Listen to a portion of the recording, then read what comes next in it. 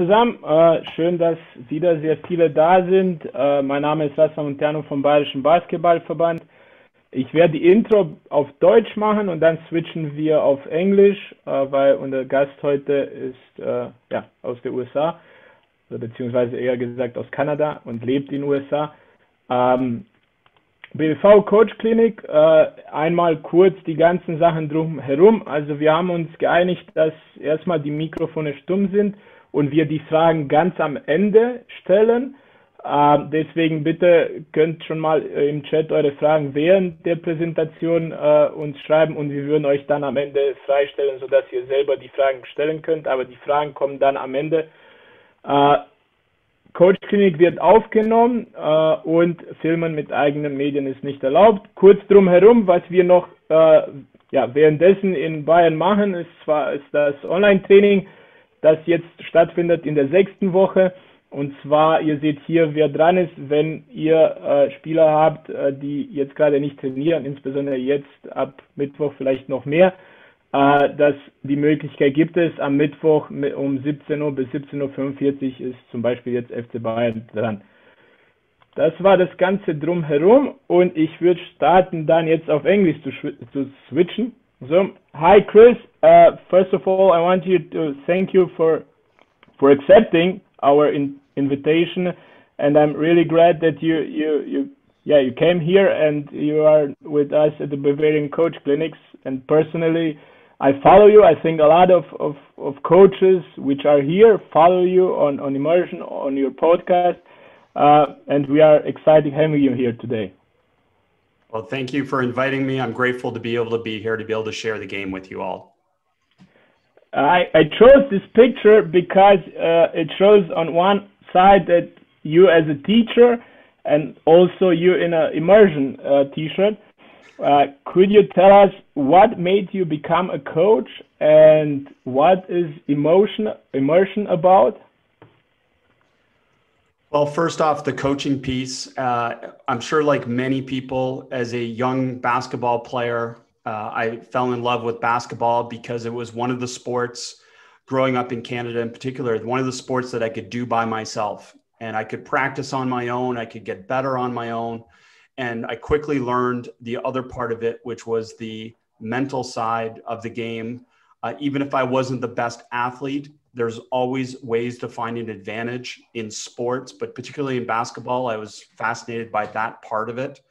So I learned early on about the tactical side and fell in love with the technical and tactical side of the game. And then more so as I started to actually coach, particularly young people, I fell in love with the opportunity to be able to see people grow. And it's just unique opportunities in sport and in coaching to be able to help people and see people grow, and just the great value that was behind that opportunity. Basketball immersion started for me because I was a little frustrated as a coach that people didn't seem to always share authentically what they actually were doing. Attending a lot of clinics, talking to a lot of coaches, buying DVDs, buying books. And I just felt like sometimes coaches didn't share authentically. So I started basketball immersion as just a way for me to share exactly what I did in my college practices. And it was unedited access to what we did. And from there, I found through my travels, particularly, that people were very interested in more evidence-based coaching ideas, whether it's around skill acquisition, motor learning, sports psychology, et cetera, and particularly with the games approach and decision-making, decision training. So those became the avenues where I got an opportunity to be able to grow. And that obviously led to not just basketball immersion, but also to the basketball podcast as well, where I got a chance to be able to have some of these conversations with coaches about what they do and to share the game. So just grateful for what basketball immersion has become in the basketball podcast. And I thank all of you who have supported it, and just tremendous to be able to be here, as I said, to be able to share the game.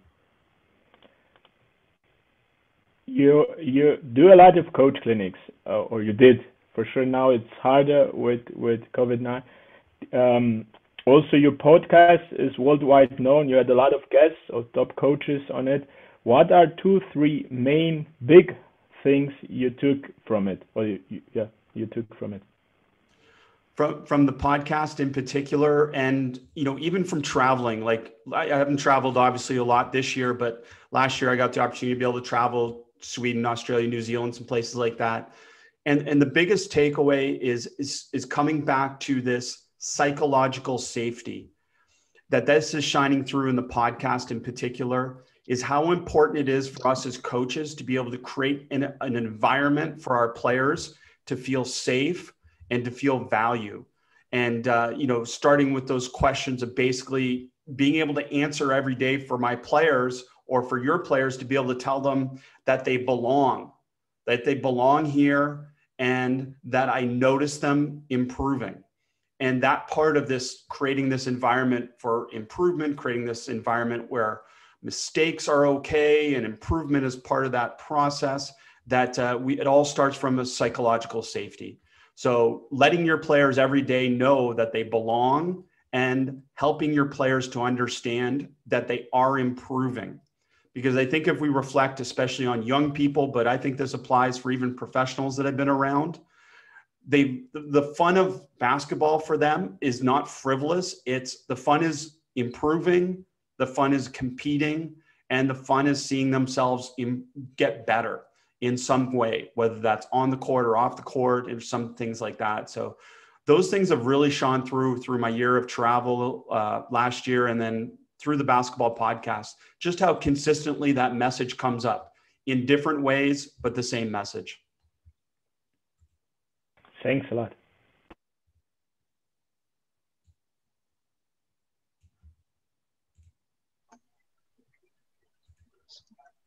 So Chris, we can start with your part now.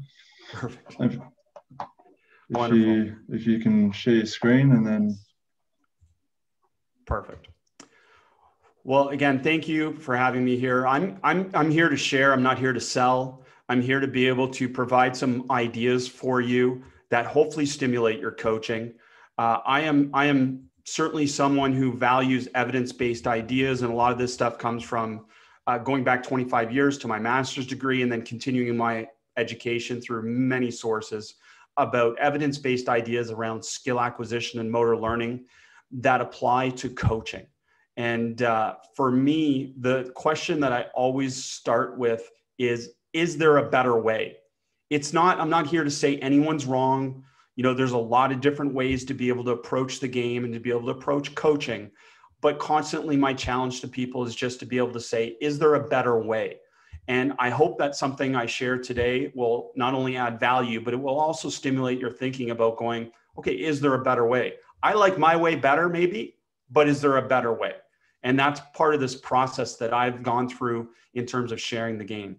Now, for me, the evidence-based ideas, and I'm going to use lots of video and some examples here, but to me, the question mainly comes back to skills and decisions are interdependent, not independent.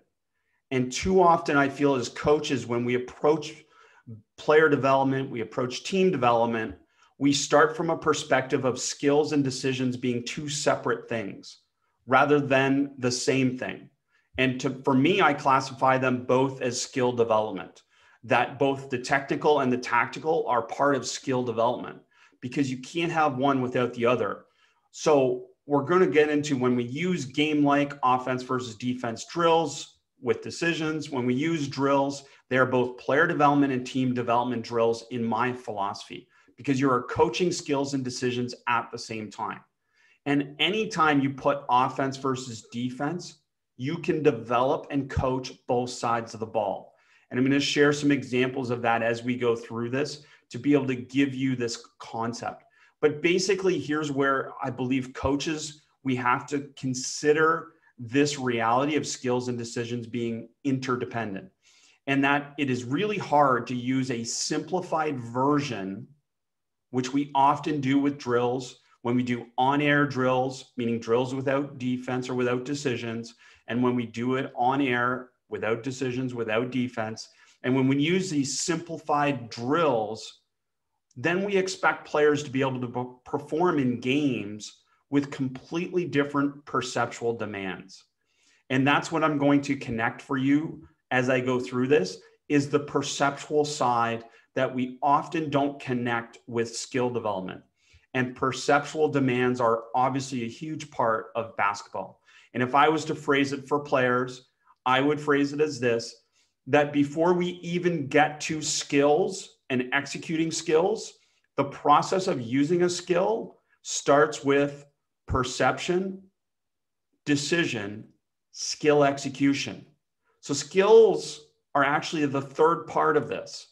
And if you think about how we often build players and we develop players, is we start from skill, rather than knowing that before we even get to skill and the execution of a skill in a game or a practice, it is preceded by perception and decision. The fourth part of that whole sequence is feedback. So there's some type of feedback on actually what happens. So keep that in mind as I go through this with the video, is perception, decision, skill, and then feedback on what happens. So a very traditional, and I'll just give you some quick snippets here, but a very traditional mic and drill. Again, not here to say anything's wrong with it, but I will say it's limited in its ability to be able to develop a player. At some point, a drill like this becomes mindless, meaning it doesn't stimulate a player's mind anymore. And what we know about learning is, in order for a player to learn, they must be challenged to retrieve information in their mind, in their brain. So we're trying to stimulate this mental retrieval process. And we're also trying to get it to the point that it sticks in their brain, this retention. So if I'm doing something where a player doesn't have to think, then I am not challenging the retrieval process and the retention process. So a player can get pretty good at this drill and become pretty mindless doing it over and over again because it doesn't have high task demands. It doesn't have any type of perception and decisions. It becomes something that is about comfort and confidence. And I'll come back to comfort and confidence because comfort and confidence are important. But a mic and drill is very limited in its ability to be able to develop players. We can make mic and drill more random, meaning it's less repetitive, but we're still getting these reps around the rim by doing what we would call random micing. So now wherever the ball lands, a player is going to shoot it. So there's no pattern. They're not following a pattern now. They're making this random. Wherever the ball lands, and we're not prescribing to them how they're going to finish. We're just saying, hey, wherever the ball lands, shoot it and score however you want. 1 foot, 2 foot, no rim, backboard, etc. That makes this more engaging because the player has to make decisions on their own. It's still not decision-making because there's no decisions, there's no defense, but it does increase somewhat the task demands. I'll get into an example later where we'll show you how we can add another level to this to make it more of that perception, decision, and then skill execution process. But that gives you a broad perspective on what I'm trying to stimulate you to think about. Okay, are these drills doing what I think they're doing for my players? So what the science says is there's these practice orders that we use as coaches. And by and large, block practice means you repeat the same thing over and over again. So I'm going to do all right hand layups with no variation, all shoot 10 shots from the elbow. Serial means, which is the mic and drill is more of an example of serial, where I'm going to do all A, all front layup, then all reverse layup, and then all 2 foot layup. And you go in this particular order. And then random means each time it's different. The player doesn't know what's coming. Now, why do we want to spend time in random when we're talking about player development and when we're talking about team development? Because the simplest way is that's how the game's played. The game's played in this random, unpredictable way. There's a lot of reasons for that. The main reason being that basketball is played in an open environment where we're playing against an opponent and we don't always know what the opponent's going to do. Even when we prepare at our best, there's always going to be decisions that have to be made based on what our opponent does. but there's also decisions based on what our teammates do. So that is a constant stimulation of this perception. I perceive what's happening in the game, and then I make decisions based on that. So if we practice in a blocked way or even in a serial way, then we're not stimulating this perception action coupling, which is the scientific term for perception and decision and skill execution. We have a perception and then we have an action because of it. So we want to operate as much as possible in this random practice environment because of that. So I'll build on that concept for you. Back to block practice. So here's block practice. Repetitive shots over and over again from the same spot. Now, literature suggests this, and this is probably true, is that early in learning, there is value to blocked repetitions because we're helping a player become comfortable and confident with something. Later in learning, the value of block practices is that I'm building comfort and confidence. So if you saw an NBA player, for example, or a professional player, WNBA, overseas, wherever, if you saw a professional player work out before a game, do a pregame routine, it's probably the same routine over and over, and it's very repetitive. That is not learning. That is not learning. That is about comfort and confidence. That is about building their mindset to be able to play a game. So if I have a player that's struggling with something, I would want to sometimes reconnect them to the fact that they can do it. That would be, I go to block practice because I help connect them to, oh, okay, listen, you're not feeling very confident in your shooting. Here, let's go shoot 10 shots from dead on 3-point line, and they make 9 out of 10. And then you can walk away and say, wow, you can really shoot. What are you talking about? Why aren't you confident? So we're reconnecting things. Block practice, in my opinion, is mainly about that.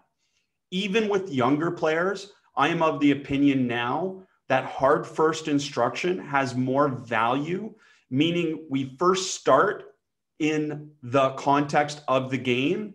We first start with the complete. We throw them in the deep end, maybe is the simplest way to see, and to see if they can swim.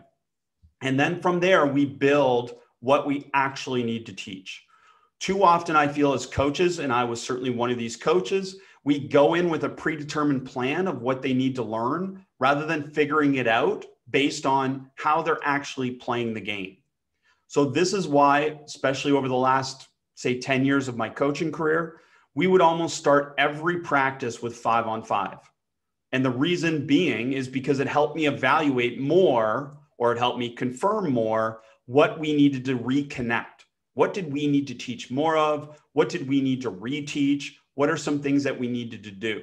And it's really hard to evaluate that in drills. Serial practice is, again, we would go in an order. I don't have an example here, but it would be shoot a shot, shoot a layup, shoot a pull-up. Some type of order that you repeat over and over again. Random, we make this a little bit random here because his feet are going to be different every time. We call this feet moving or dancing, and they're doing some type of movement prior to shooting. Well, that makes it a little bit more random, but the question still comes back to you is, are we stimulating much in terms of perception and decision? They know they're going to shoot prior to catching it. They know they're going to shoot prior to catching it. It means it's not game-like. Too often we think about game-like as we've got to do something faster, or we've got to do something out of our offense or out of our defense. So we've got to shoot a shot that happens in our offense. Let's say you do flare shooting. Okay, we're doing a game-like drill. To me, that might be game speed. It might be a game action, but game-like means there's decisions in my vocabulary. Game-like means you make a decision prior to executing a skill. So if you're talking about doing game-like things in practice, it means there's decisions and the player doesn't have a predetermined outcome. And if we do drills on air without defense, then often players have this predetermined outcome. He knows he's going to shoot, so he doesn't have to think. So we can make it more engaging, and I'll get into BDT shooting in a second, but we can make it more engaging in different ways. Now, here's my philosophy generally with player development. I believe that player development should be more player-led. Now, as coaches at whatever age you coach at, it's part of our responsibility to not motivate players, but to create an environment for them to be motivated. So I think about it this way. If I can, every day my players show up at practice and I notice them, I acknowledge them, I tell them they belong, I tell them that they're getting better, then I'm creating an environment where they can be motivated. They feel like there's value to their practice. And how many times as a coach do you notice progress, big things or little things, you notice progress that the player gains motivation from? That's what I mean by a coach-led environment that creates motivation. To me, the main value of that is that now I can connect that to a player-led development system, which is, hey, listen, Megan, you couldn't do this last practice. You can do it this practice. Now, how about you go home and you try this? See if you can come back next practice and do this, or see if you spend more time on this, if it gets more comfortable. How many times do we stimulate our players to be able to say, go home and work on things that they can get better at? Well, obviously there's some limitations. They might not have access to a hoop. They don't have access to a gym, et cetera, et cetera. Let's just stay in this utopia right now that they have access. But regardless, we want to stimulate them leading themselves to be able to improve. All the best players that you've ever coached are the best players because they've spent more time developing on their own. There's no question about it. It's not all coach-led development. Even though we have all these trainers nowadays and we have these great club systems and these great development models, the best players still spend time on the game alone. For me, layups on air, mixed drills, which is some combination of dribbling and shooting. Say they go 3 times between their legs and they shoot the ball. Ball handling on air, you see 2 ball stationary or 2 ball dribbling or something like that, or 1 ball dribbling. Shooting, so getting like 100 reps on their own, say 1-on-0 ball screen. All that stuff is something that I want to stimulate my players to do on their own. For me, practice, when a coach is present, is about perception and decisions. If I have an opportunity to be able to coach my players in a team setting where there's other players there, then I want to always be coaching perception and decision. So an example would be, instead of doing 1-on-0, I'm going to do a whole practice of 1-on-1, because they're going to get value from the fact now I can coach not just their skills, but I can coach their decisions. So to me, team practice or coach-led practice is about connecting perception and decision rather than a lot of these on-air things or a lot of these mass repetition things. Those should be things that hopefully we stimulate. Now, again, practice time access. For me, my players come in before practice, come in or stay later after practice. Those are times where they can get mass shots. Those are times where they can do their mass dribbling, whatever it may be. But in practice, I was going to coach the game while they played the game. This is an example. To me, if I come to practice and I spend my time, again, there's nothing wrong with this. Let me be clear. I want my players to do this. I just want my players to do this on their own time. Because if I'm coming to practice and organizing this, then I'm taking opportunities away from connecting what I feel is the really hard part for players. And that's connecting the skill to the decision to the game application. So to me, this is something a player should be doing on their own. Whether you prescribe that or you help them develop that, which is probably the case in a lot of ways, that's player-led development. This is a little bit, it's just a pattern, by the way. He's just doing a pattern. The first one is blocked. Same thing over and over. This is a little more serial. It's a pattern, right? To me, awesome. I want my players to do that as much as possible on their own time, right? And I'll load them with challenge and add different things to it to make it more difficult, but that's player-led development. The value for me as a coach is connecting, as I said, perception. So I'll give you an example, building on the mic and drill that I showed you earlier, and now say, okay, this is something that I actually would spend time on in a coach-led practice. And the reason being is that I'm going to have distracting information present and visual stimuli. Distracting information in basketball games is provided by the defense or your teammates. Hopefully not as coaches. We don't want to provide distracting information. Parents, we don't want them to be distracting information. We want our players to be able to make perception and decisions based on, again, their teammate or their opponents. The visual stimuli is this thing. What should they actually be seeing from those things? And then I'll talk about connect and transfer and figure it out. So this is what perceptual layups will become, and I'll show you that. As a building block here, I started from this. My daughter, before I taught her anything, few things happened. One is I said, everything we're going to do is going to end in a shot. To me, I'm like thinking back to basketball practice and then having literally coached tens and thousands of kids through summer camps over the last 20 years. The one thing I know is players love to shoot. So to do anything in a basketball practice that doesn't end in a shot, and especially when we're talking about player development, we're taking away from an opportunity for a player to fall in love with practice, to fall in love with development. So if we did a pivoting drill in space where they take 2 dribbles, they jump stop, they pivot, they pass back to their partner, and they never shoot, I think that's taking away an opportunity for a player to be able to enjoy practice. And enjoyment in practice, I think enjoyment in practice is offense versus defense. But if you're not going to go there, then you're at least going to go to the fact that after every repetition, they're going to shoot. They're going to shoot. So we just did pivoting here. I'll reverse and let you watch it. We just did pivoting to a shot. Every time, just pivot, shoot. Whole bunch of progressions. The first one would be, I teach her by saying, okay, left foot, front pivot, right foot, reverse pivot. All of you would have done something like that before in coaching your players. We progress that as much as possible and say, okay, now you're going to move to the ball. You're not going to catch it stationary. You're going to move to the ball. Move to the ball, catch it, and now she has to figure it out. She shoots. It's painful to watch, isn't it? Like I am showing you right now her struggling. And this is the norm. I think, again, we have a false representation on social media with all these trainers showing us constantly perfect reps, right? Basketball immersion, I started it to show you imperfect. Man, you'll see my players and you'll see my daughter in this example just look awful. Like she looks bad doing this. And that's cool.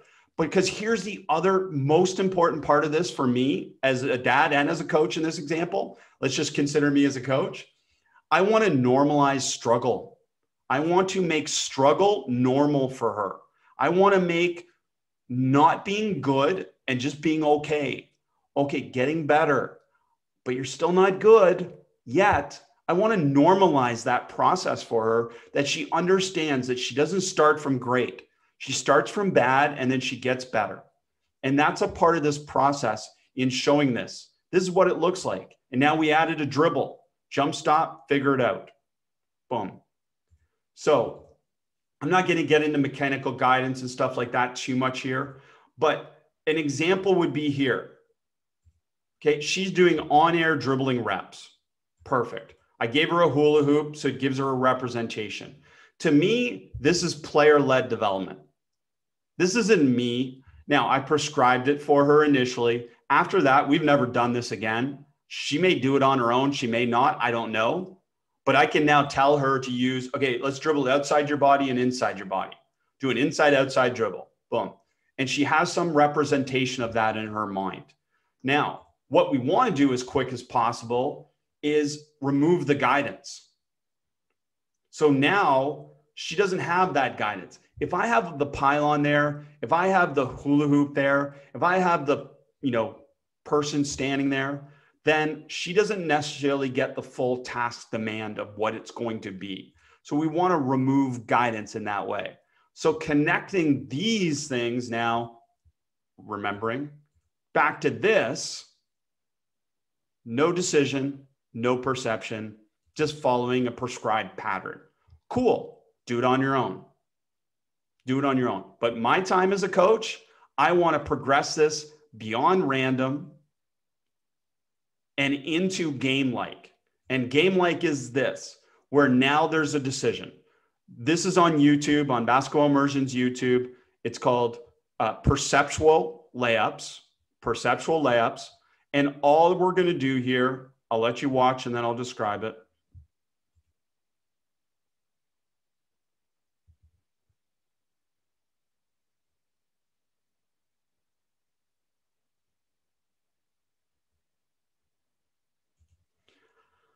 It may not seem like much, but people ask me all the time, how can I help my son or daughter become more confident?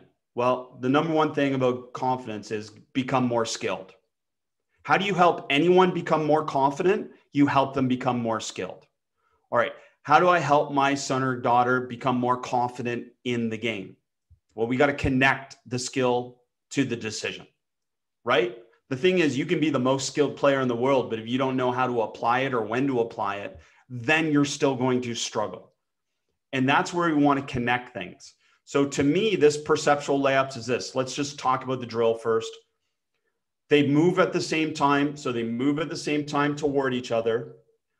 The defender, their responsibility is to step forward and then step to a side, their choice. We call it step, step, stand. Step forward, step to a side, stand there. All they're doing right now, and this would be a representation of some type of guided practice because they're not live. All they're trying to do is provide distracting information and visual stimuli. So they're just trying to distract the offensive player. Well, why are we trying to distract the offensive player? I'll connect that for you in a second. Before they shoot the layup, and if we just did a layup on air, mic and layup on air, this offensive player, their only perception and decision is based on their location to the basket, right? Shooting a layup without defense, the only thing I have to focus on is the layup. But the reality of shooting layups in a game, and this is one of the reasons I think we don't develop necessarily players' ability to finish as well as possible around the basket, is because in a game, almost 100% of the time before you shoot a layup, you first have perception and decisions based on teammates or opponents. So you are distracted before you even get to look at the rim. So we have these perception action processes that happen. So to me, perceptual layups is trying to connect the fact that before you finish, you first have to make a decision relative to, in this example, a defender. So right now, their first visual stimuli is which way did the defender step. Even if they aren't in their path, they still are distracted by the defender. Their second perceptual and decision process is based on where are they relative to the basket based on that. So if we want players to be able to finish better, we should stimulate the process that happens when they shoot a layup in a game. And that means they're distracted. Now, this is a progression. A better way to do this is obviously one-on-one with some type of constraints. Constraints are things that shape learning, but an example of a constraint would be that we start with the defender on their side and they go in for a layup with the defender on their side. They still have the advantage. They go in and shoot a layup. It's one-on-one, but it's live. So that becomes more of a live finishing drill. But shooting on-air layups, in my opinion, is very limited, very limited. Now, you might say, okay, we've got to start from a foundation of teaching 6 different scoring moves, 6 different layups, 6 different finishing moves. Okay, that's fine. I would argue in that example even, do I care how my players score? Or do I care that they made the right decision to shoot? If they make the right decision to shoot more often than not, their percentage likelihood of scoring is going to go up. So for me, I don't care what type of layup they shoot. At no point in a game have I stopped a player and said, hey, listen, you should have done move number 3 in my daily dozen, right? What I would have said is, hey, listen, I thought you probably shouldn't have shot that shot because of this. Or what did you see that made you think you should have shot that shot? So to me, the decision is more important than the skill in the sense that if we want to improve their finishing around the rim, we should be focusing on should they have shot it or not. We refer to those as open versus closed windows. And we try to explain to players the difference between an open window and a closed window. Now, there are always exceptions. If you're coaching an unreal player, you know, a James Harden-like talent, then, you know, their shot's going to be better than someone else's shot generally, no matter what. We're talking about just, again, in terms of development, we're trying to get players to understand an open window. So what's an open window? If they shot it right now between the defender is between them and the basket, that's a closed window. So we want them to be able to find an open window, right? And obviously in this example, kind of a Euro step layup. I never taught a Euro step layup. I've never taught a Euro step layup to my daughter, but when we do this, she's figured it out on her own that if I'm going to go step forward right now, I'm not going to have an open window. But if I take a step to the side, I'm going to have the open window. So that she evolved this understanding of shooting shots, right, in these open windows. So we spend tons of time on that. Here's a game example. Before LeBron shoots the layup, the first thing he has to do is make a perception and decision based on the defender, right? Like he can't just stare at the rim right now. He's got to decide what he's going to do relative to this defender. You know, this is second line of help. It could be first line of help. But based on that, perception of defender, decision relative to the defender, and then even after making that decision, now he's got a closed window here, but he's LeBron, so it's all good. But he's still now got to make a perception and decision relative to his position to the basket. So to me, that's an application of perception, action, coupling, and in the example I just showed you, perceptual layups.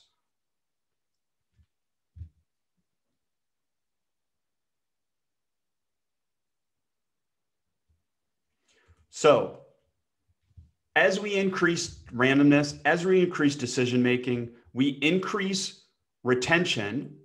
We increase the retention because that mainly relates to the fact that a player has to think more. We engage them in thinking. It's less mindless and it's more decision-making, then we increase their thinking. And that obviously, anytime we do that, we're going to increase the mess. We're going to increase the unpredictability of that. So that is a thing. So to me, I'm going to get into this, but I'll also give you the link when I'm done. You can learn more about basketball decision training, shooting, and this is an example of that. So if we connect back to that example of the player shooting shots over and over again from the same spot, you don't always want to go offense versus defense. But in this example, we want to bridge on air with live decision-making. On air with live decision-making. So we don't want to go right to one-on-one. We want to get a bunch of reps, but we want to connect the decision to the skill. Basketball decision training, shooting allows you to do that. So watch the passer. Every time they pass, they will give a cue.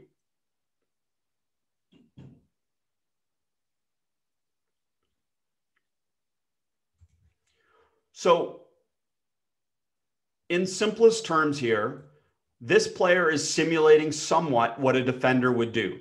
And our shoot or drive decision is arm length. So if a defender is arm length away, then you're not a shooter, you're a driver. And if the defender is more than arm length away, then we want you to shoot. So we're trying to connect that to this shooting situation. Instead of doing it on air where they know they're going to shoot, every time they catch the ball, they have to make a decision prior to executing the skill. So we're connecting perception, decision, and skill execution. So if they pass right now and my hands are out, then the offensive player passes the ball. If their hands are down, then they shoot the ball. It gets a little more evolved. There's a whole bunch of decisions. You're going to see her step towards here and actually make her pass and cut. The general rule, again, is if you use on-air repetitive drills, we want to increase random and messy. We can do that by adding some type of basketball decision training. We want to mix to increase retrieval and retention. That means we want to mix all things together and not just have one thing trained in isolation. And then we want to evolve it as fast as possible. If we're just talking about player development, they want to evolve it to one-on-one. If we're talking about team development, obviously 2-on-2, 3-on-3, 4-on-4, etc. So in this example, here's a young player. Feet moving. Every time they catch the ball, we're in a skill development focus here. We want them to fight for their feet. But before they worry about skill execution, meaning they're going to shoot or pass, in this simple example, they have to first perceive, based on their passer who's simulating a defender, whether they should be passing it or shooting it. So it's training them to be aware of this distracting information and visual stimuli. And that's what BDT shooting is all about. And I will provide a link to be able to learn more for free. This is Eastern Michigan, Division I team in the United States, and their players doing BDT shooting too. The other read that I hadn't given you yet is that when this player steps towards them, it makes them drive the ball. So it stimulates them to drive the ball. So again, instead of just doing constant mindless reps of shooting, before they shoot, they have to first perceive, oh, hands down, shoot. Hands up, pass, step towards, drive. Now, this can get to a really high level here, and I'll show you 2 more videos before we get to questions. This is called shoulder game. BDT, basketball decision training shooting, and shoulder game are both for free on my YouTube channel. And you can see this, but now we're starting with the defender arm length away. So instead of having this space, we're going to start simulating what a defender would be like. A good defender in a game would be arm length away. So right now, if you just look at this example here, if this player jumps backwards, or we evolve it to, if they just drop their hands, that would stimulate the decision to shoot. So we're working on skills. We're working on fighting for your feet. That means getting your feet to the ground, prepared to shoot. We're working on ball pickup, the ability to pick up the ball at the dribble, and we're working on shooting, but we're working on all those things, connecting it to the decisions that would cue that skill execution in a game. So in this example, shoot. In the next example, drive. Step towards them, makes them drive. Now, beautiful thing about this is I can still use all of my coaching interventions that I would normally use.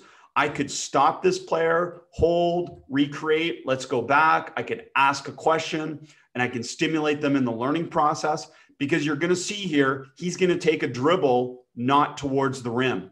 So meaning he didn't execute this push out dribble very well. So he went wide. What do we want him to do? We want to go, we call it a swim. Some people call it jail, different things like that. But we want to be able to coach the game while they're playing the game. That means coach it in the context of perception and decision.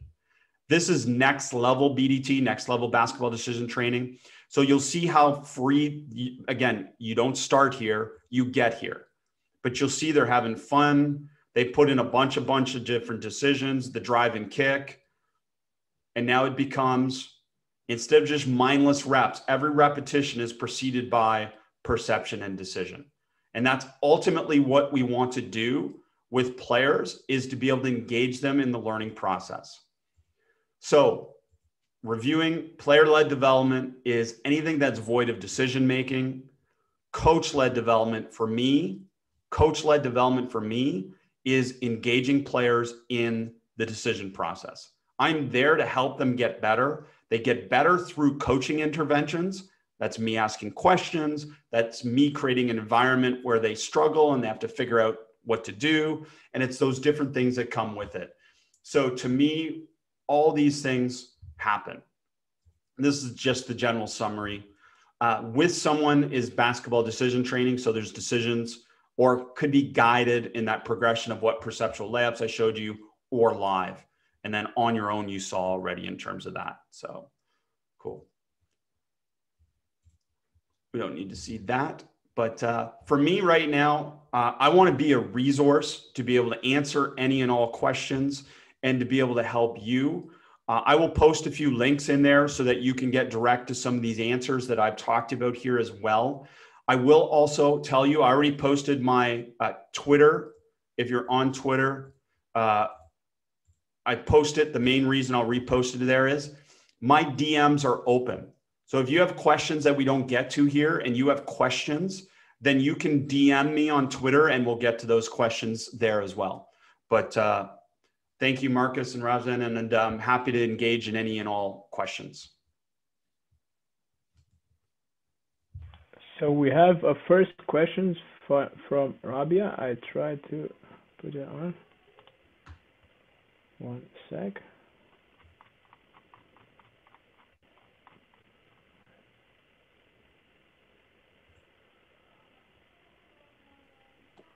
I got it, Razvan.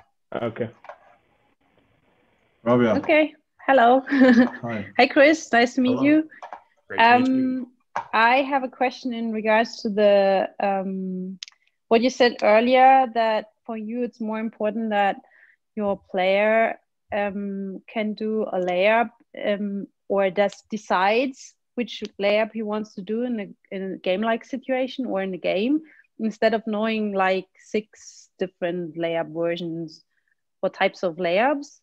But my question is, isn't it important to show them at least what is possible, so that they have an idea of what they can choose in a specific situation? So what I saw in the past is, because I'm coaching girls in a like beginner level, not professional.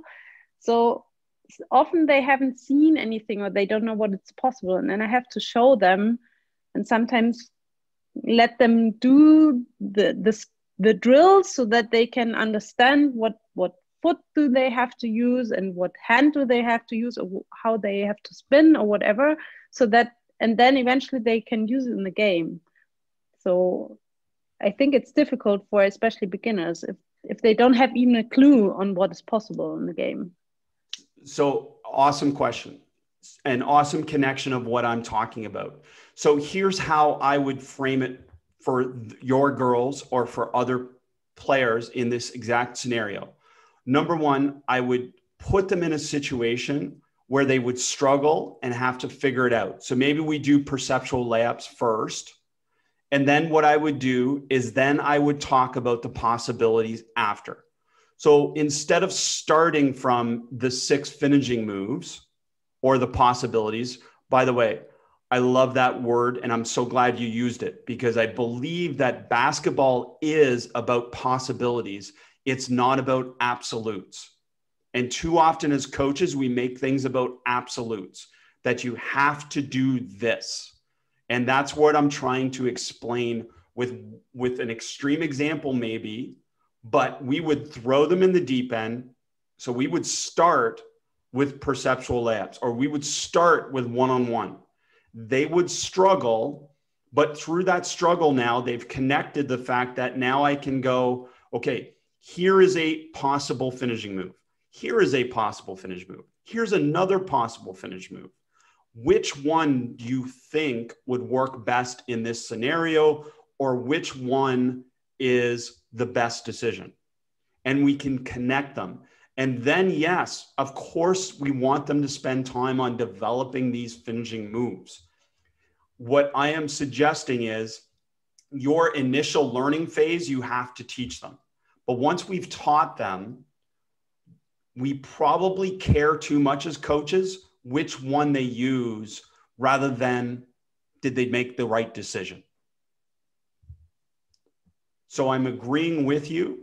I'm only saying that I would start.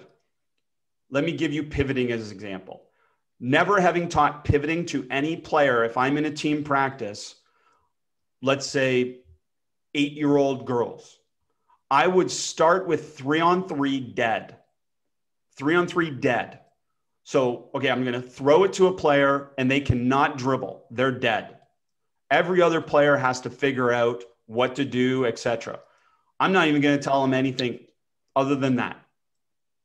Now, they're going to struggle. It's going to be ugly. But the idea being that now once they've experienced that, if I go teach pivoting or I go teach cutting off the ball, they have a connection for understanding the skill part of what I'm teaching, because it's now connected to the perception and the decision. So do you give them afterwards, if you let them play for a few minutes, like you explained, so do you give them afterwards a kind of a solution? Or because I can imagine that you don't give them a solution on how they can pivot, in this example, then it might be super frustrating if there are some players that are not as fast learning as others, and if they don't get the clue of, oh, I have to pivot this way, or I have to turn, or if I can do things with the ball while I'm pivoting, something like that. I love it. This is so yes. Do we give them solutions? So I would try to never give them a solution. I would try and give them solutions. But your point is absolutely on par with what I'm saying. And that is, for young players, we might only give them two possibilities. For players, as they improve, they might have three possibilities. For really skilled players, anything's possible. But we wouldn't start from, there's 6 solutions. We would start from, here's 2 solutions. So absolutely. So can we develop those younger players, or those players that struggle with just 2? Well, yes, we can.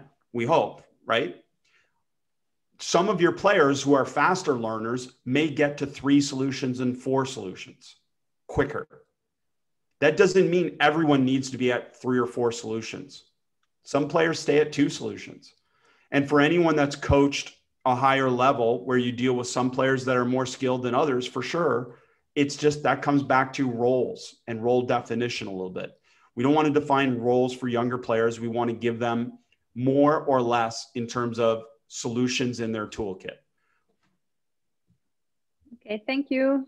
Great question. Thank you. We have another one, Maxi. You should be on. Yeah. Yeah. Thanks of all first that you take the time to talk with us. My question is game-like. When I go to dribbling moves, often we teach like do a cross between, behind, and that stuff, and do 20 repetitions.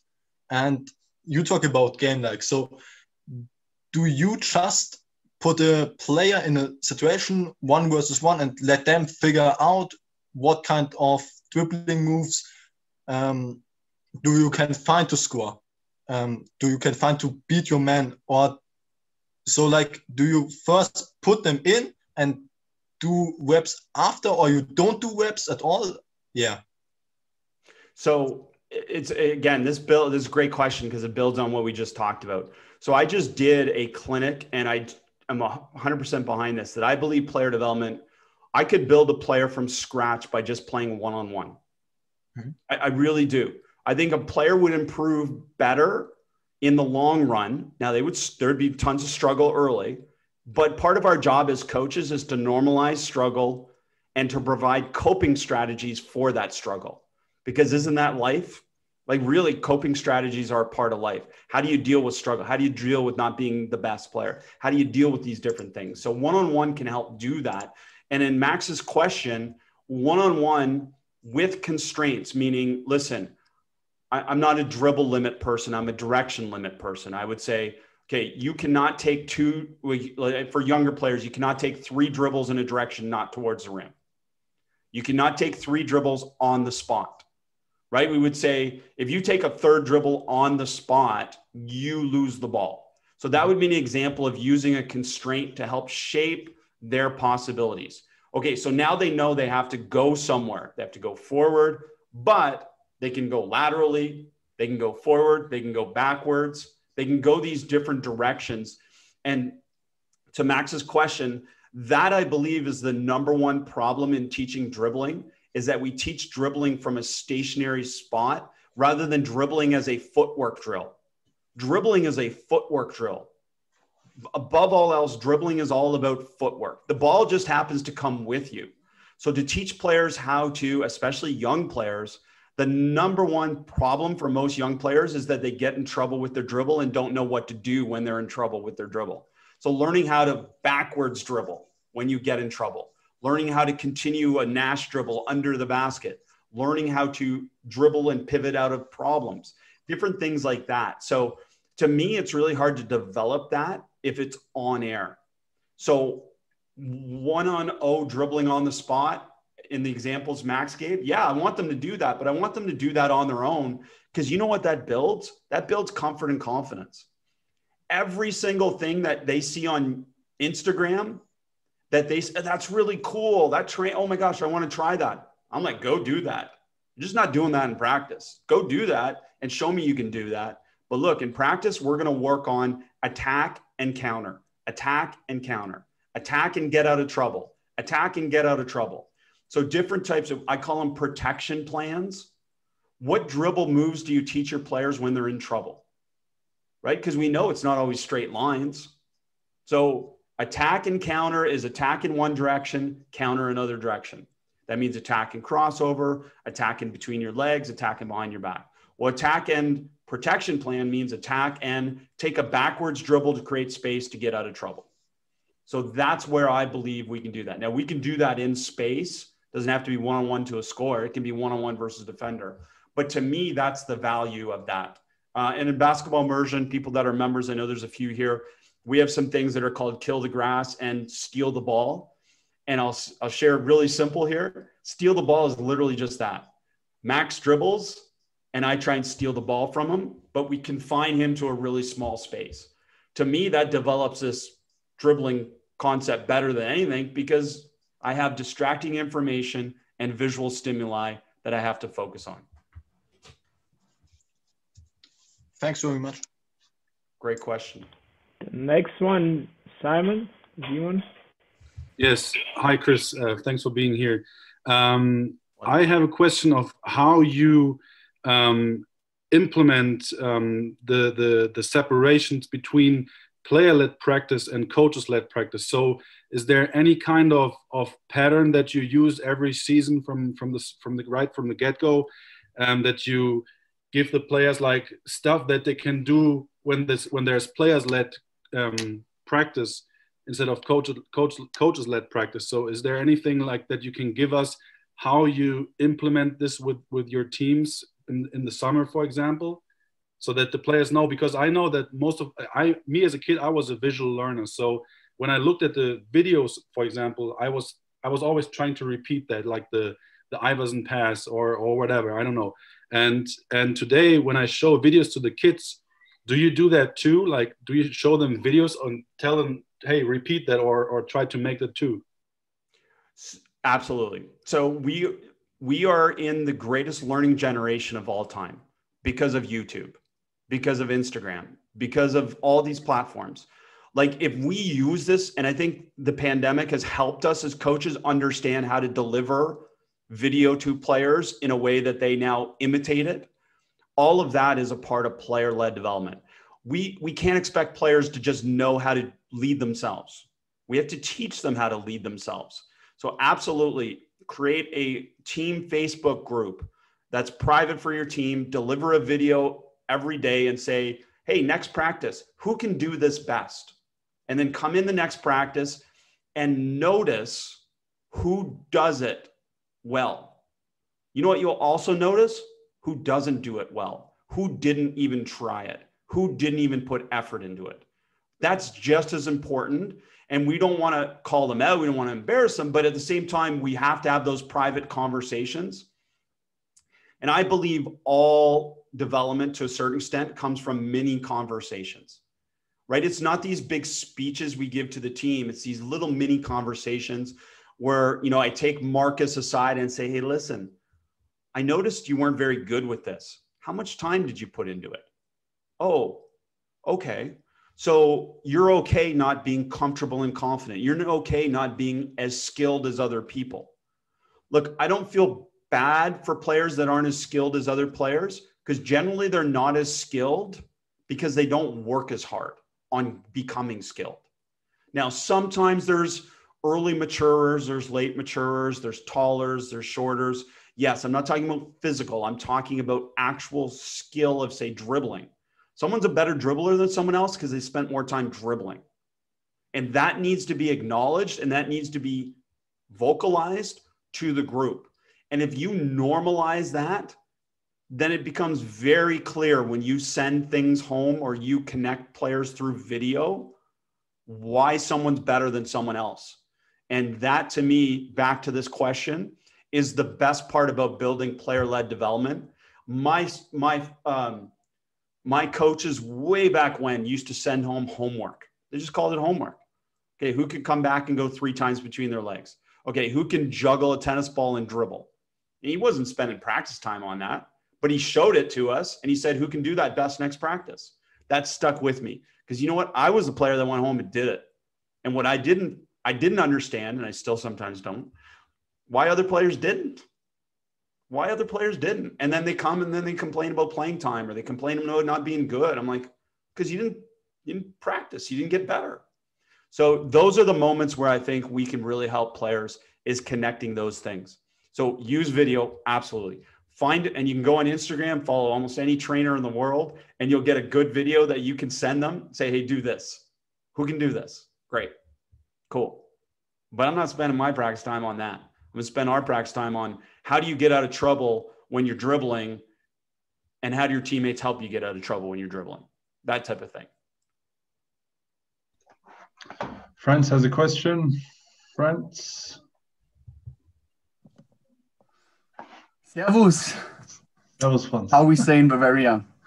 I just wanted to ask, how do you see the role of you as a coach in a player development culture? So again, it may sound repetitive, but I think the problem has been this Hollywood or media portrayal of what a coach is. That our hardest problem as coaches is trying to live up to what a parent's perception of a coach is, what the media's perception of a coach is, and to a certain extent, what an administrator or fellow coach's perception of what a coach is.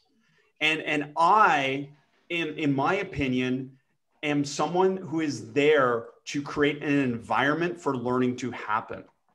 But I am not the number one reason learning happens. I want to empower my players to be learners. I want to create an environment for them to be learners. And part of that is creating an environment where struggle is okay and learning how to figure things out is okay. Now, going back to that first question, my role as a coach is to share possibilities, to provide solutions, to provide ideas. But I think too often our role has been to give absolutes. If A happens, you've got to do B, or else you're wrong and you run. You're wrong and you don't play. You know what? How about if A happens, you can do A or B in response. And you know what? I'm just looking at names here, but Megan, she really likes between the legs as a dribble, whereas Lorenzo, he likes behind the back as a dribble. Am I going to say, Lorenzo, you can only do between the legs or you're wrong? No, I'm going to say that's her best solution and that's his best solution. And it's my job as a coach to help players understand what their best solution to a problem is, because it's not all the same, right? And I already alluded to that for players, some of them are going to have the ability to have all 3 solutions, but some can only have 1 solution to start. And that's the individualization of learning, the specificity of learning. That's the reality. I mean, the unskilled player or the worst player, right? They may only be able to have 1 solution, but we're going to work on that second solution. They just may not be able to use it yet, right? Whereas that player that has 3 solutions, my job is to help them either understand how to add a 4th solution, or here's how I view my other role as a player development coach. My role as a player development coach is not just to add things, it's to help players to remove things. And I think too often we think about skill development as the addition of something. I want you to think about skill development as also the removal of something. So think about this. If a player needs 3 dribbles from the 3-point line to go in for a layup, and we get them down to 2 dribbles, they didn't add anything. They removed something.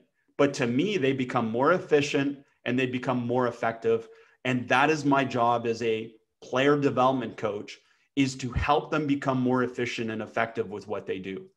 And I think too often we just think about skill as the addition, the addition, the addition.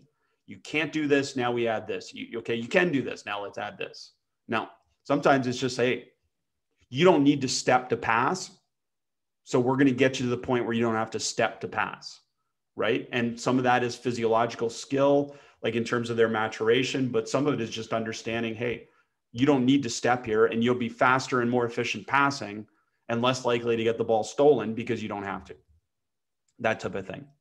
So I know that's a long answer, but I am there to help players to figure things out, is really my short answer, rather than to always just tell them the solution.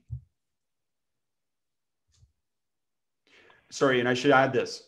The art of it is I have to balance that with building their comfort and confidence, which for all of I'm saying right now is I still have to build their comfort and confidence. And that means there's some times where I have to be able to do things where they don't struggle. I have to do things where they start to feel like they're figuring it out, right? And that could be through video or that could be through practice, but it can't be all struggle. I'm not saying that. I'm approaching it a little bit from an extreme, but I have to balance that with comfort and confidence.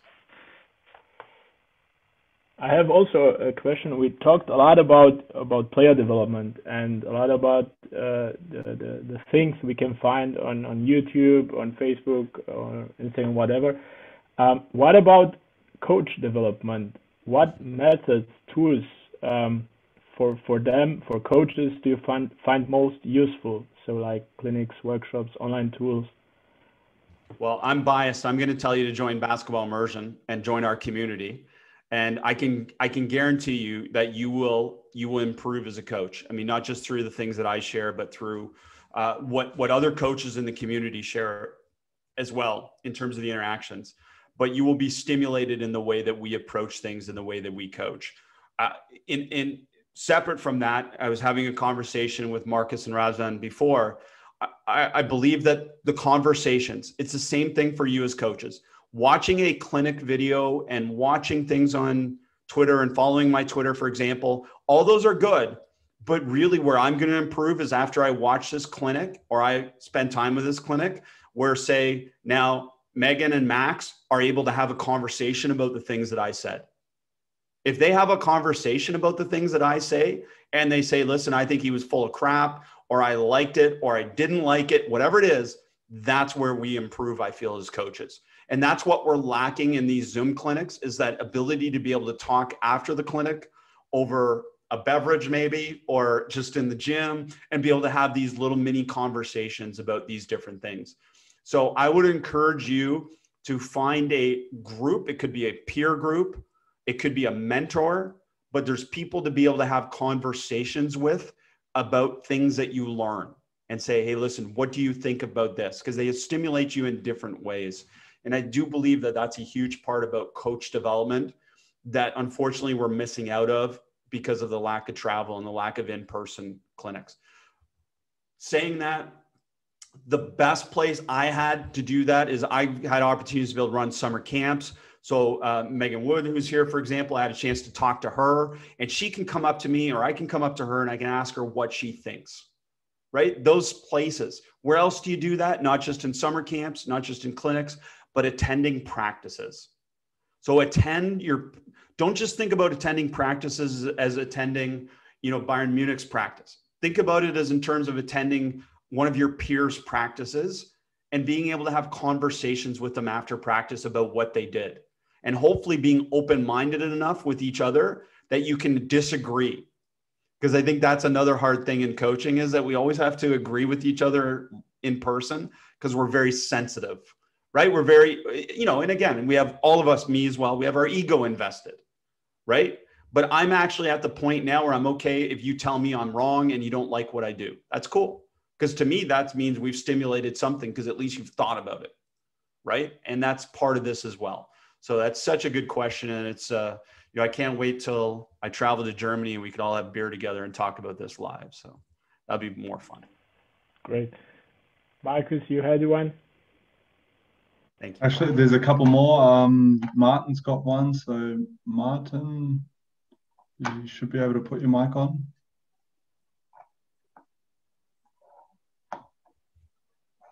doesn't seem to be working. I'll read the question for you, Chris. He's asking, which is the best way to improve all players in a team, especially if every player is on a different skill level, for example, layups or shooting? So how do you deal with a heterogeneous group? So team practice, I'm going to tell you, is play offense versus defense. So in that example, if you're talking about working on layups, then play one-on-one. Play one-on-one where the offense has the advantage or the offense has the disadvantage. And there's multiple. If you go on my YouTube channel, there's something called angle layups where you can get an example of a player having an advantage going in for a layup, and different things like that where they get a chance to be able to experience it. But the main thing about that is, again, that they don't play against the same player all the time, right? And that's the hard thing with diverse learners is that, you know, you're going to have the best and you're going to have the worst, and you've got to make sure that you balance that. That doesn't mean the best shouldn't go against the worst and the worst shouldn't go against the best, but it should be a balance of all those different things. And that's where we would do something, say King's Court, if you know what that is, where it's like, you know, you play to 2 at a basket. Once a player gets to 2, then everyone rotates up or down based on whether you say won or lost, whatever that may be. By the way, another advantage of one-on-one, in my opinion, is normalizing winning and losing. And to me, winning and losing is something we should be teaching, you know, and not in the sense that, hey, listen, it's the most important thing to win, but in the sense that, hey, you're going to win and you're going to lose. That's normal. But the value of that is like, say you're down, say we have a scrimmage and a team's up 7-0, 7-1, let's say. I would stop that scrimmage and say, listen, you're not going to win, but can you get within 3 points in the next 4 minutes? And think about that. Think about that competitively and say, there's a competitive mindset. Look, you're not going to win, but can you get within 3 points? If you get within 3 points, that is a type of competitive victory. And we only equate winning and losing with winning rather than competing. Competing is, did you make it closer? Did you make it competitive? Right? Is there a way that you know, look, sometimes you're just going to lose, but what did we do to compete? You know, those different things. So that would be it. And then the other part of that is we would play a lot of offense versus defense. At the college level, we played almost 5-on-5 for a whole for the whole practice. You know, at the younger levels, a lot more 3-on-3, more touches, more scenarios, but just more opportunities for them to be able to be in offense versus defense situations. The one exception, because I saw you wrote shooting coaches, shooting is the one skill which requires isolated development, meaning isolated coach athlete development. And that is a challenge because you know that that's hard to do in your team practice situations, but you need to spend time one-on-one with players in shooting development in some context if we really want to get them to that next level.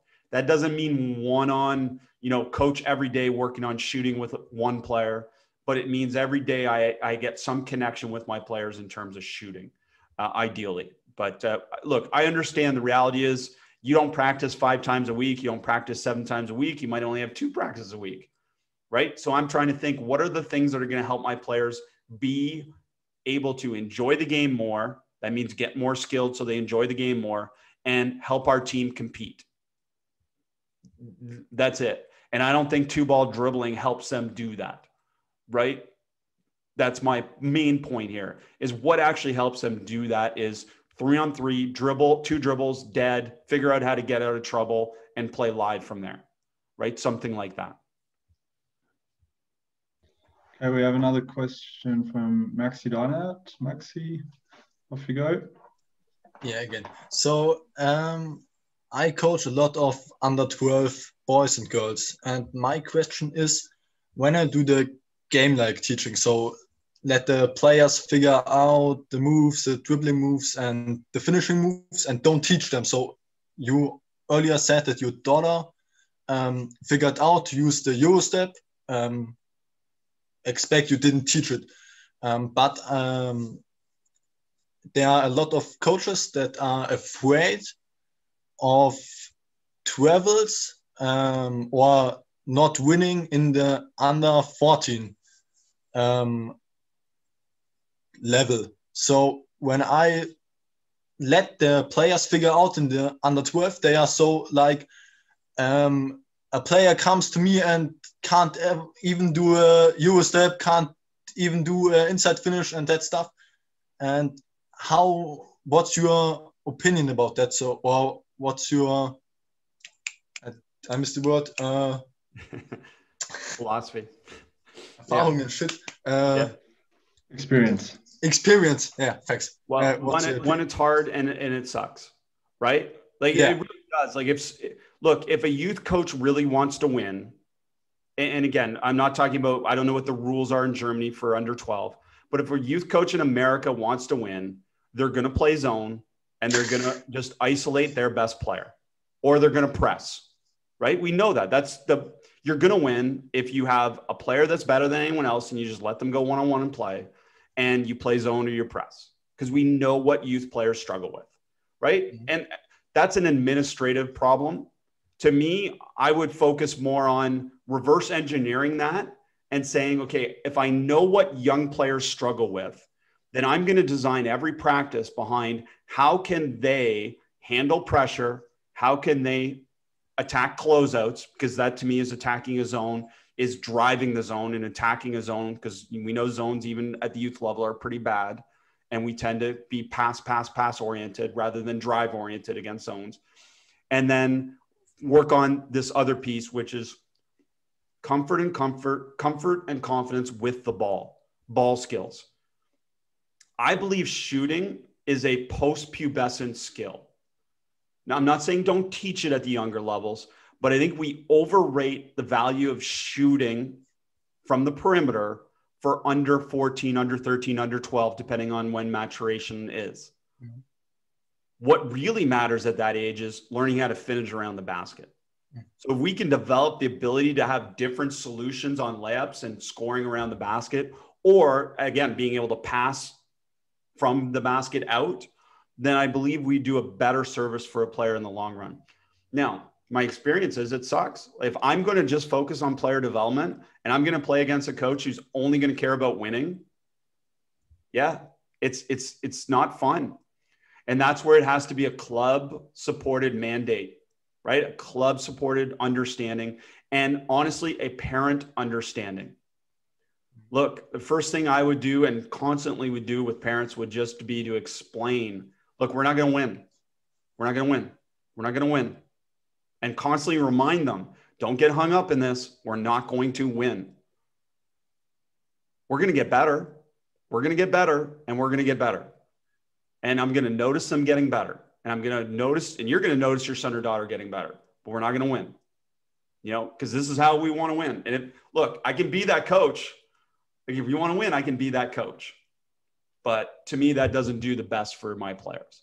And that's where we get hung up in player development versus team development.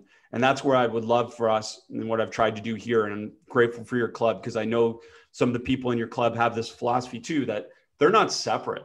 Player development and team development are not separate. They're the same thing.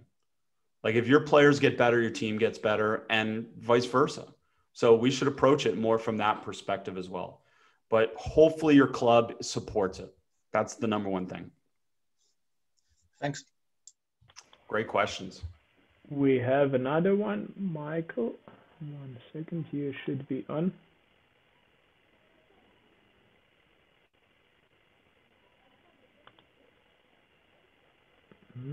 No chance. So I will read it. So imagine you have a team in which each player goes 2 times a week to the gym. They don't exercise more times, only team training. How would you set the emphasis? Player-led or coach-led approach? Simple versus decision-making. How does your concept say about exercising plays? Right. So, I mean, this is normal situation for most of you probably, and most youth development in North America the same. You have 2 times a week with your players in the gym for an hour, hour and a half. And it's like, what do you do with that time? And that's where it comes back to what we just talked about. Does it matter whether you're going to be successful in the games? And if it matters, if you've got to be successful in the games, then you've got to teach them through offensive versus defense, how to have solutions versus the things that will hurt them in the game. Now, saying that, it goes back to this original first question, which is, look, I want to give them solutions right? So I might have to spend time on simple, but I'm not going to start with simple. I would start from decision making and then reconnect. And I try to explain to people now that I would call drills reconnections. Drills are reconnections. It's not that I'm not going to do 2-on-0 pivoting. I'm just not going to start with it. I'm going to do 3-on-3, get out of trouble. 3-on-3, figure it out. 3-on-3, 2 dribbles, dead. And then maybe the next practice, I'm going to do, okay, here's a solution. Dribble to the baseline, jump stop, pivot, pass back behind you. Like, how many times do we do pivoting drills where it gives players no context to what they're actually doing in the game? Why don't we do pivoting drills from the 3-point line, drive, jump stop, pivot, pass behind you, right? That to me is a pivoting drill, and that's a solution-based pivoting drill. So I'm not saying don't do those. I'm just saying start from the game context, then reconnect it with the drill, and then go back to the game context, because now you can actually coach that. Hey, listen, Lorenzo, you could have applied this drill in this situation. Remember this drill we did? This is where you use it. And I think too often we do drills and then we don't connect them to actually how they use it, right? Like if we're now playing 3-on-3 in practice, I'm going to stop it and say, hey, listen, this is 2-on-0 pivoting right now. You know, when we do that drill where you dribble twice, jump stop, pivot, pass behind you, this is that drill right now. You could have used that as a solution in this drill.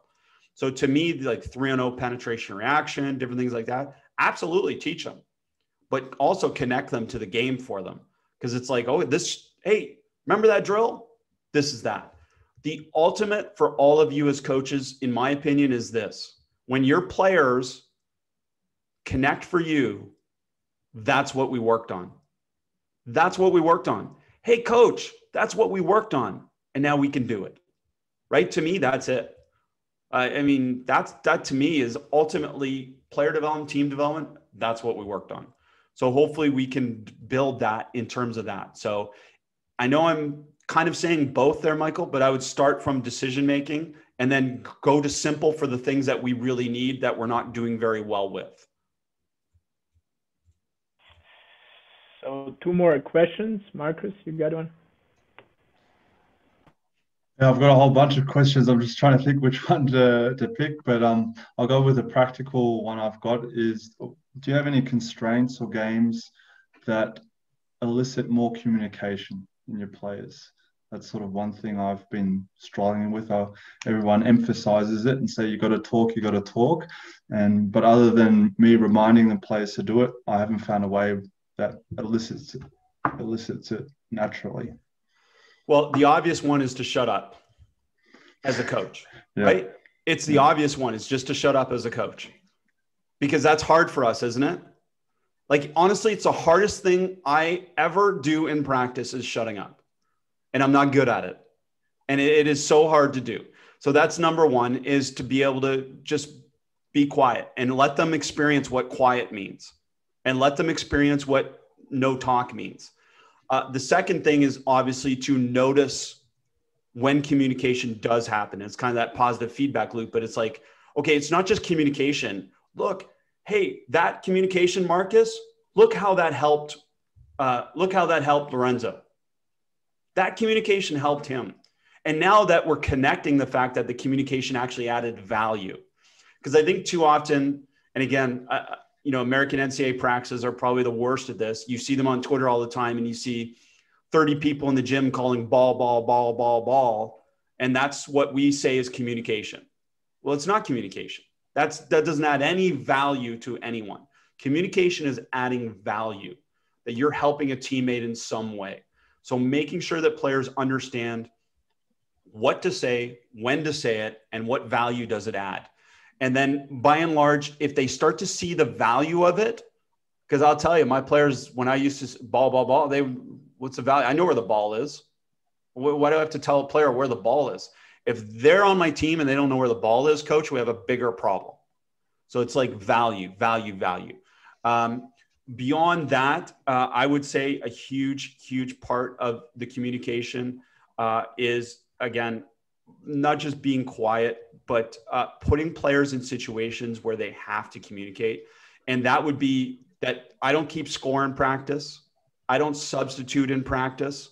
Players have to sub themselves in and out. And if they don't, then they don't practice, right? Like they have to call the score. They have to communicate the score. They have to know the score. You know, different ways that they should be communicating is they should know certain things, right? To be able to know those things. Echo for their teammates, different kinds of things like that. Yeah, it's a great question and it's a challenge. And believe me, when I can talk about all this stuff because I'm a theoretical coach now, but I struggle with all those things too. Great, thanks. Last one I've got is, you've given us a lot of ideas and solutions. Are there any questions or topics that you're exploring or still remained unanswered for you? Just out of interest? Pretty much everyone, yeah. Really, so much of my mindset is to spend time on how to simplify the learning process for coaches and for players, right? To how to get to the point of saying, okay, this is what learning is, this is what it looks like, and to normalize that for others.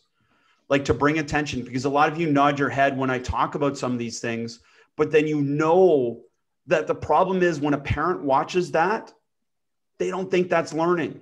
The media doesn't think that's coaching. If I'm not on the sidelines ranting, that's not coaching, right? To me, coaching in a game is sitting there and doing nothing, right? Like that, and we know that I'm going to get criticized for that.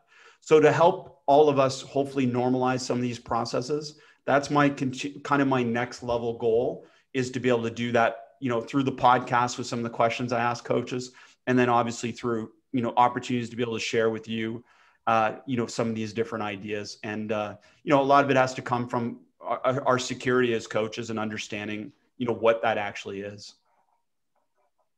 Yeah, I think that's the biggest challenge. And we're lucky in Germany in a way that some of the structures, like you mentioned, in like our under 12 structure is actually put together in a way that's good for play development. We have 4-on-4. The emphasis isn't on winning. We've just introduced a whole bunch of rules so that the focus is more on development. So hopefully we can get there in the near future. Can I just add something as I travel around the world too? It's like, look, I'll be honest, probably Germany does a way better job in basketball player development than America, right? I can probably almost to a country say that. The difference is America just has more talent.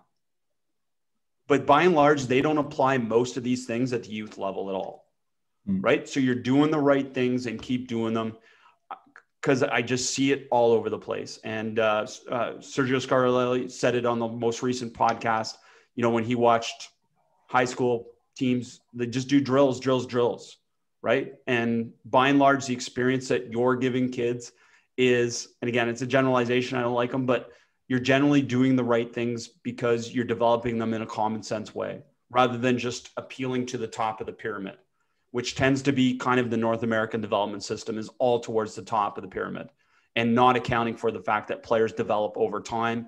And basketball is a late development sport. If you really think about you as a player, it's a late development sport. You're probably a better player after you stop playing than when you did play, even because you understand the game better. That's part of it. So as a takeaway, I have one last question. If you have to pick 1 or 2 or 3 skills which a player needs in the next 5 to 10 years, which would be that one?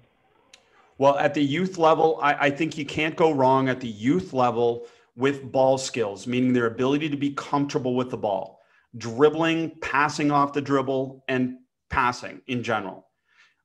As you move up in levels, we know 100% the number one skill to have fun playing the game and the number one skill in the modern game is shooting. It's shooting. I mean, it's hands down shooting.